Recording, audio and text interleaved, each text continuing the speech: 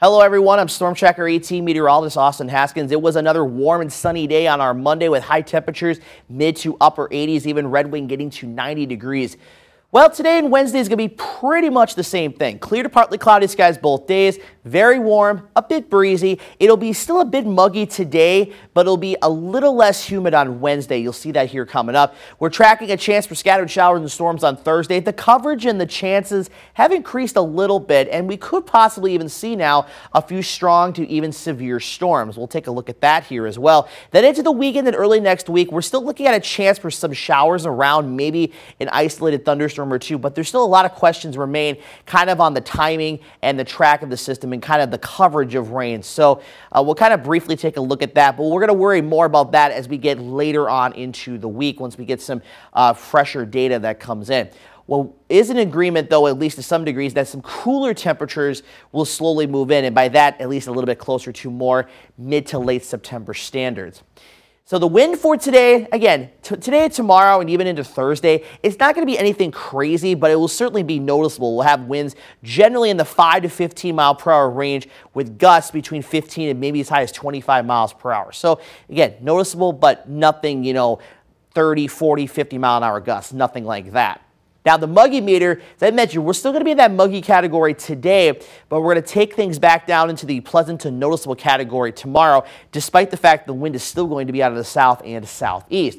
But into Thursday, it'll start to come back up ahead of a cold front that will bring our next chance for those showers and storms coming up on Thursday. But we won't have to worry about any rain for the next couple of days.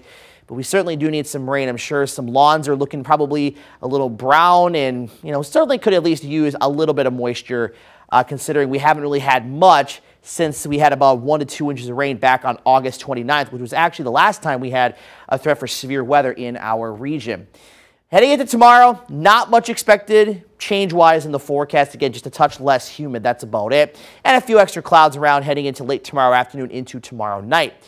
As we get towards Thursday morning, we'll be tracking a chance for scattered showers and storms moving in from Minnesota into our region.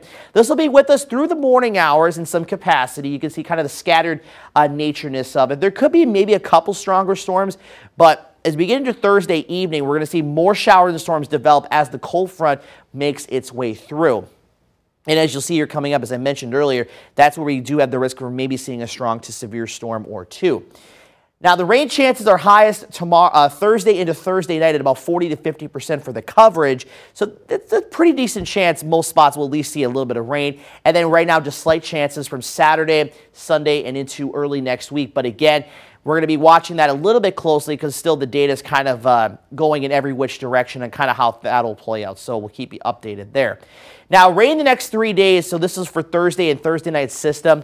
It's nothing impressive by any means, but any rain that we can get at this point in the game will certainly help. We're looking at anywhere from a couple hundredths of an inch to about a quarter of an inch. A couple of the higher totals could be upwards of a half inch if we get under some heavier showers and storms if they were to develop. Now the threat for severe weather. We have a level 1 and a level 2 out of 5 risk in place. That means isolated to scattered severe storms are possible. The level 2 risk runs from Siren to New Richmond to Red Wing and areas west. The level 1 risk goes out to Wisconsin Highway 27. So that runs from about Ladysmith to Stanley, Augusta, Fairchild, Black River Falls and areas west. All hazards are possible with any storms that could turn severe on Thursday, but really hail and wind are going to be the main threats. And again, this will likely change in the next day or so, so stay with Storm Tracker 18 for the latest updates on that. Highs today, mid to upper 80s once again.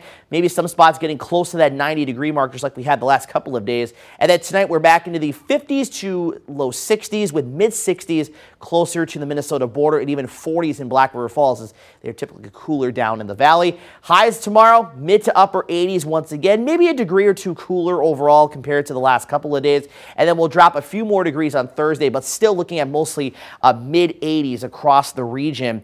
And then we'll still be in the mid-80s on Friday. We'll dry out, and then we'll have those slight chances for rain around Saturday through Monday.